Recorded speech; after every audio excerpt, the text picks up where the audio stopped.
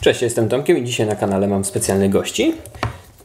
iPhone'a 11, którego testuję od jakiegoś czasu i tutaj go przejmie, w zasadzie już przejmuje moja żona.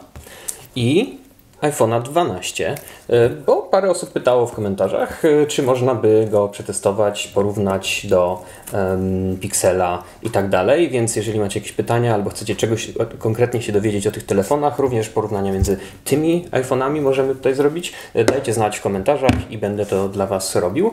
Kupiłem tego iPhone'a 12 na testy, nie wiem czy go sobie zostawię, no to jest jednak trochę kasy, ale chciałem do ceny odnieść się na początku, zanim go jeszcze będziemy rozpakowywać.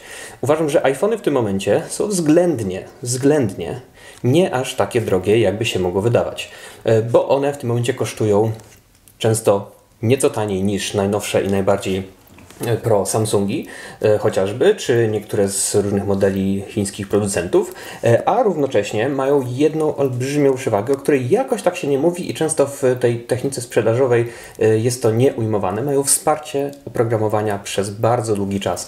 To jest dosłownie często 4, 5, nawet troszkę ponad 5 lat. Niesamowita sprawa, więc w tym momencie kupując ten telefon macie pewność, że on będzie działał przez bardzo długi czas, a ponieważ te telefony w tym momencie stają się naszymi jakby portfelami, naszymi rzeczami, naszymi urządzeniami do pracy, komputerami, które nosimy ze sobą, kamerami czy aparatami, to tak naprawdę leży na nich naprawdę duża odpowiedzialność. I skoro tutaj Apple za bodajże 4200, czyli naprawdę wielką kwotę, co prawda, daje nam coś, co będzie działać przez długi czas, no i ja nie jestem aż tak bardzo zły na to, że to kosztuje tyle, ile kosztuje. Przy czym oczywiście trzeba brać poprawkę na to, że w krajach bogatszych od Polski te telefony będą jednak czuły, będzie takie poczucie, że jak się go kupuje, jest jednak dużo taniej. To znaczy, kiedy w Niemczech popracujemy tam bodajże tydzień czy półtora tygodnia, już będziemy w stanie sobie takiego iPhone'a kupić. W Polsce często to jest na przykład miesiąc pracy, albo często dłużej. Więc oczywiście to jest jakaś tak, wydawałoby się, niesprawiedliwość, ale nie wynika no jakby z ceny samego sprzętu, czy to jakby nie jest jakaś decyzja bezpośrednia producenta, bo jemu po prostu musi się to opłacać, ale wynika z tego, jak nasze kraje po prostu różne rozwijały się w ciągu historii i w jakim momencie swojego rozwoju ekonomicznego aktualnie są. Także odrzucając cenę, która według mnie jest nie najgorsza, o dziwo, dziwnie to mówić o Apple, ruszajmy do rozpakowywania tegoż pudełeczka. Jak pewnie wiecie, w iPhone'ach już nie mamy ładowarki, również w iPhone'ach 11, przy czym te, które już były wcześniej gdzieś tam na rynek wysłane, czyli gdzieś się kupuje w jakichś MediaMarktach i tak dalej, czy na Allegro, no to one jeszcze tę ładowarkę będą miały, chociaż to bardzo wolno 5W, ale już nowych, te, które też 11, które sprzedaje się oficjalnie w salonach Apple, czy w salonach resellerów w Polsce, one już tej ładowarki mieć nie będą, dlatego to pudełko jest takie małe i minimalistyczne. I można powiedzieć, że nawet przez chwilę, oglądając tę konferencję Apple, ja byłem przekonany, że kurczę, to nie jest taki zły pomysł, no bo nie dajemy ładowarki, bo przecież już ją jakoś tam starą jedną czy dwie, czy nawet często więcej macie, więc nie ma sensu przecież dodawać ciągle nowej, a jak będzie bardzo potrzebna, to sobie to kupicie we własnym zakresie, ale po prostu będziecie mieli decyzję sami przed sobą. No ale niestety, to nie jest taka prosta sprawa, bo po pierwsze, Apple tutaj daje ładowarkę z USB-C do Lightning, czyli no taką mało kompatybilną z tym, co można zastać aktualnie na rynku, bowiem jeżeli ktoś ma jakąś ładowarkę Apple'a, no to zazwyczaj to jest ładowarka jeszcze z USB-A, tym starszym wejściem, więc ona tutaj nie będzie pasować. I jedynie modele 11 Pro z ubiegłego roku, one mają jeszcze właśnie dodawaną tę ładowarkę szybką i USB-C, no ale tych modeli aż tak wiele osób nie ma, więc i tak musicie sobie dokupić nową ładowarkę, która sporo kosztuje, więc no przyznam szczerze, rozwaliło mnie to, jak gdzieś tam do tego doszedłem i przyznam, że aż mi głupio trochę, no ale cóż, zobaczmy, jak to wszystko wygląda. Otwieramy pudełeczko. Pudełeczko. Otwieramy. Zrobimy fokusik. Pyk. I mamy niebieski telefon. Wziąłem tę wersję 64 GB. To jest iPhone 12, oczywiście z dwoma aparatami. I ta wersja 12 prawdopodobnie będzie dla większości ludzi tą idealną do używania. Jest oczywiście 12 mini, też były zapytania o to, że może by ten przetestować, ale ten iPhone 12 mini dla mnie osobiście jest po prostu zbyt mały. Ja go miałem w rękach w sklepie i ten ekranik jest, wiadomo, jest większy niż nowe SE czy iPhone 8 i tak dalej, ale mimo wszystko to było takie niewielkie, że trochę mnie jednak odrzuciło i sam ten telefon po prostu ja mam względnie dużą dłoń i wydawał mi się po prostu zbyt mały, więc nie wiem na ile dla kogoś to będzie wskazówka, ale dla mnie jednak ten telefon był zbyt mały, a 12 nie jest jakaś olbrzymia, bo ona ma cały czas wymiary ledwo troszeczkę większe od iPhone'a 10 czy tam 10s i 11 Pro, żeby być dokładniejszym, a równocześnie, czy tutaj Pixela, a równocześnie ma spory ekran. W porównaniu do iPhone'a 11, no telefon jest faktycznie mniejszy w dłoni i jest prawdopodobnie bardziej nieco poręczny, ale ma te ostre kanty, no i tutaj się zastanawiam, na ile to będzie wygodnie. To prawdę mówiąc jest pewnie główna rzecz, jaką będę tutaj testował, czy te ostrości tutaj będą wygodne, czy nie będą się wpijały w rękę. Oczywiście biorę też również pod uwagę to, że będę używał etui. No dobra. Zdjęte. No i mamy telefon. Zanim go jeszcze włączę, przytrzymam w dłoni. No, bardzo to jest solidne. Apple jest naprawdę świetne w tym, że te telefony, one są wykonane tak idealnie. Tutaj nie ma żadnego, nie zastanawia się człowiek, czy tu mu coś odpadnie, czy się będzie trzymać, czy to wszystko się gdzieś tam nie rozleci. I przyznam, że z niektórymi innymi telefonami miałem taki problem, że kupowałem i taki trochę byłem niepewny, czy na pewno wszystko jest tutaj w porządku, jeśli chodzi o jakość wykonania. No tutaj w zasadzie mam 99% pewności, że nic się wielkiego nie wydarzy. No i dobra, ja w tym momencie muszę odpalić telefon, włączyć sobie swoje tam Apple ID, które kiedyś stworzyłem i zobaczymy, jak to działa. Ok, no i przenosimy swoje dane. Bardzo przyznam, łatwa ta droga jak na razie. Trzeba było tylko pobrać sobie na moim Pixelu 5 apkę, przenieść do iOS i w zasadzie wklikać parę rzeczy na samym iPhone'ie i to się już przenosi nawet bez kabla. Może nie jakoś najszybciej, bo to trochę będzie tam chyba z 10 giga zdjęć było na tym Pixelu, no i sobie je przenoszę, także jeszcze tutaj 20 parę minut. Ale korzystając z tego czasu, może sprawdźmy, jak taki case, którego kupiłem w Cortlandzie, podobny zresztą jak i tego iPhone'a, będzie pasował. Switch Easy, no, takie coś niebieskie. Zobaczymy. Nie chciałbym tego telefonu gdzieś tam potrzaskać, w razie gdybym miał go ewentualnie nie zachować. Także zobaczmy.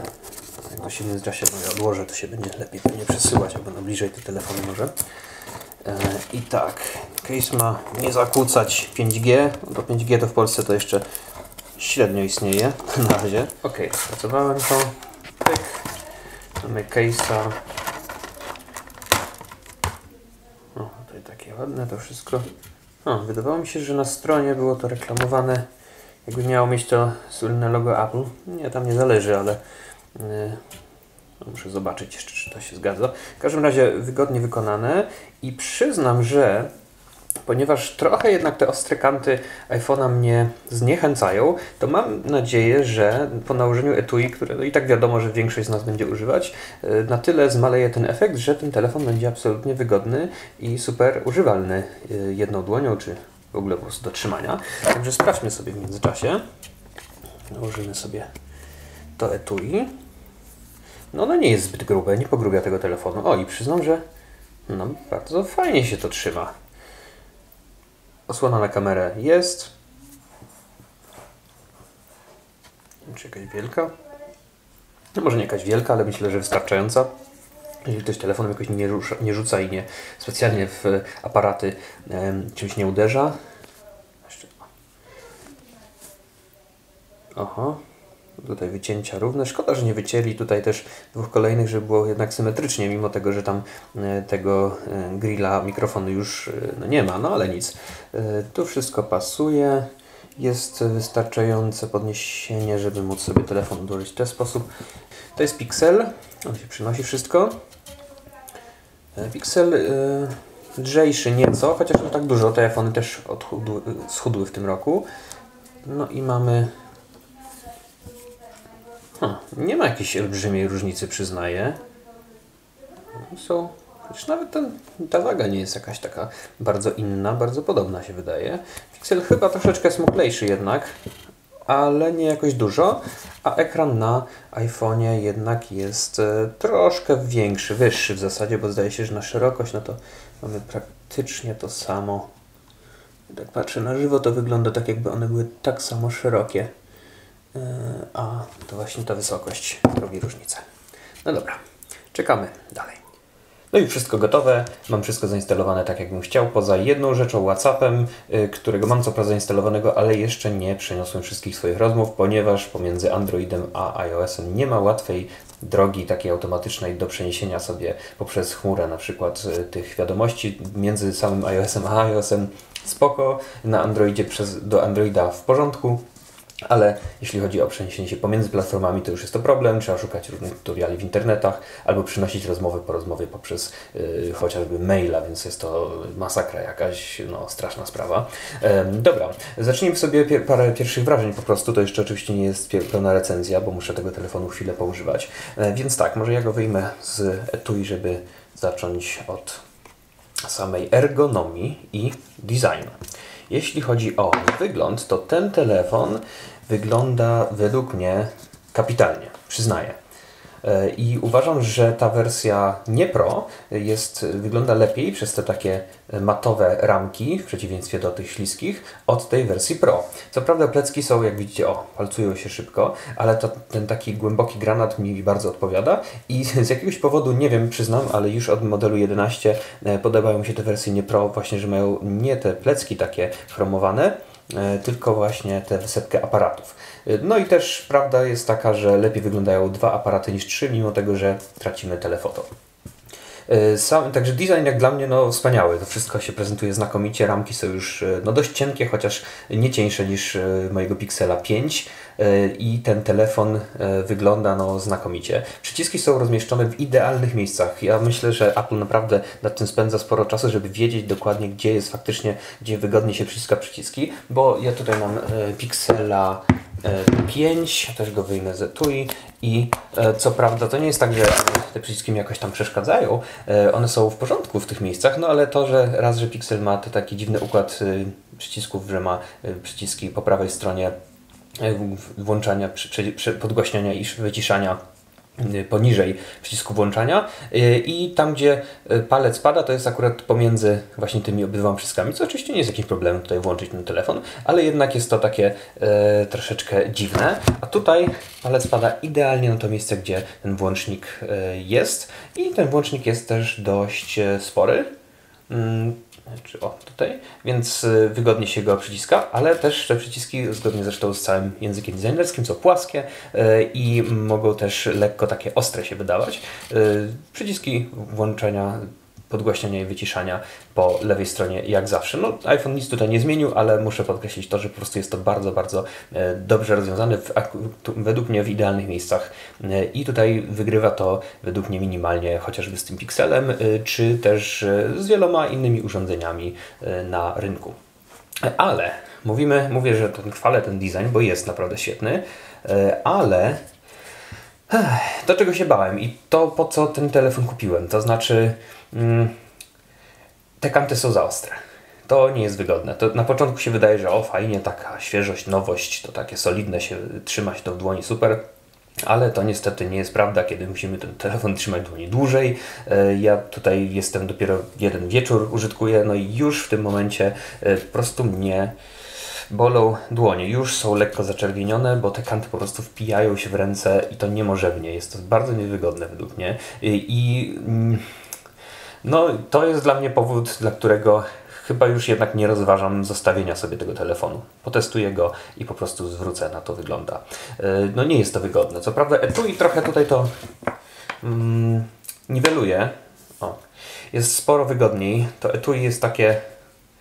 ma tutaj takie miękkie te kanty, także nie jest najgorzej, ale mimo to jest lekki ucisk na szczególnie tę część dłoni i czuć, że to nie jest jakieś naprawdę bardzo wygodne. Mam tutaj takie dla porównania etui z Pigena, które ma jednak takie bardziej miękkie te rogi, mimo tego, że one już jakieś tam kwadratowości nabierają i jest to jednak dużo wygodniejsze. Także na to zwracam uwagę, że to mnie zawiodło. Ja co prawda właśnie się trochę tego spodziewałem i trochę się tego obawiałem, no ale cóż, według mnie, jeżeli chodzi o ergonomię, to lepiej wybrać nawet mimo że większego, to jednak ubiegłorocznego iPhone'a 11, który może jest trochę taki grubszy, ale te boki są po prostu, są miękkie, delikatne, zagięte i to się trzyma według mnie dużo lepiej, po prostu. I dziwne to jest, bo telefon naprawdę jest troszkę większy i tak naprawdę wielkością, można porównać sobie, on jest taki jak ten iPhone 12 w etui, no a on już w etui, jak widzicie, jest taki grubszy, no także według mnie naprawdę to jest bardziej ergonomiczny telefon, mimo tego, że większy, a już nie wspominam o iPhone 11 Pro, który być może w tym momencie jest najlepszym wyborem, jeśli w ogóle chodzi o iPhony. Oczywiście nie licząc tego, że on nie ma 5G, ale to 5G w Polsce szczególnie to jeszcze i tak naprawdę według mnie w najbliższych 2 latach prawdopodobnie nie tylko w Polsce, ale i na świecie to jeszcze nie będzie jakaś najważniejsza rzecz, jeśli chodzi o wybór samego urządzenia. Wracając do iPhone'a 11, no to cóż, jak wejdziemy do środka, no to tu jest wszystko idealnie oczywiście. System jest, jak to iOS, idealnie skonfigurowany. Wszystko działa świetnie, super płynnie. Przyznam, że aż zazdroszczę czasem tej płynności działania, szczególnie jeżeli mamy jakieś programy graficzne, przyłączamy tryb ekranu na przykład, odwracamy go bokiem i to się wszystko dzieje w taki super płynny sposób. Te animacje są tak idealnie dopracowane. W zasadzie każda malutka rzecz tutaj jest dopieszczona do końca. No chociażby jak podłączamy sobie telefon do ładowania, to ta animacja ładowania, jak ona idealnie mięciutko sobie wchodzi, jak widzicie, to wszystko jest naprawdę świetnie zrobione. No, tego w Androidzie jeszcze brakuje, mimo to, że no już według mnie piksele są całkiem blisko. No i oczywiście w Pixelu też pomaga to, że mamy tutaj 90 Hz ekran. Było takie pytanie z forum fanów Google Pixel na Facebooku i tam pytano, czy widać różnicę między tymi 60 Hz a 90. Tak, widać, ale uważam, że na iPhone'ie ta różnica jest jednak zniwelowana. Te takie wydłużone animacje sprawiają to, że to wszystko się wydaje bardzo płynne i mimo właśnie, tutaj widać, że to tak sobie mięciutko wszystko wchodzi. One są wydłużone i sprawiają wrażenie, że jakby ta płynność duża jest, bo jest, to prawda. Z kolei na Pixelu ma się wrażenie, że tutaj wszystko jest płynne, jeśli chodzi o właśnie przełączanie się tych animacji, ale nieco brakuje mocy i czasami nawet w środku tej całkowitej, lepszej płynności samej animacji potrafi się ta animacja przyciąć. Nie wiem, czy wiecie, o co mi chodzi. No, widać po prostu, że tutaj mamy dużo więcej mocy procesowania, czyli opracowywania tych danych, liczenia, a tutaj z kolei mamy nieco jakby lepiej nastrojony hardware. Według mnie jednak ta różnica jest na tyle niewielka, jeśli chodzi o to przycinanie się, że chyba jednak wybrałbym 90 Hz ekran Pixela. Jedna rzecz, która super działa, to Face ID. To jest wspaniała rzecz. Działa z dość szerokiego kąta, z różnych miejsc, także nie trzeba idealnie twarzy trzymać jakby prosto przed telefonem. Bardzo fajna rzecz i naprawdę wygodna. Trochę mi tego brakuje, że tutaj na Pixelu, jak i niektórych również telefonach z czystym Androidem nie jest dozwolone to, żeby sobie odblokować telefon twarzą nawet w takiej prostej formie 2D.